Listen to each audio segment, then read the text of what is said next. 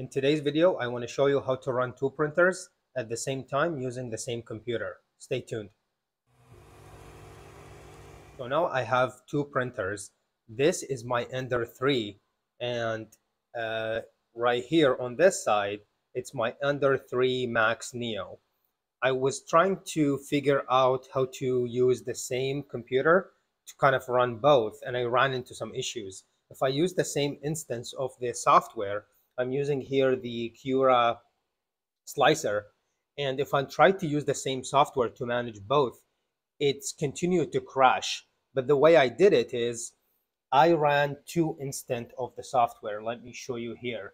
So there is this, which I'm managing the Ender 3 Max, and there is this instance where I'm managing the Ender 3. However, if I add both to the same instance of the software and then try to kind of print and then switch the printer, print on the other one, the software kept crashing. So if you run into that issue, I suggest you run two instant or like two separate instant and then manage each one separately on a different instant of the software. So far, this seems to be working. So that's the trick. Let me know if there's a better way to do it, or maybe I'm missing something. But that's what I found is to be the best.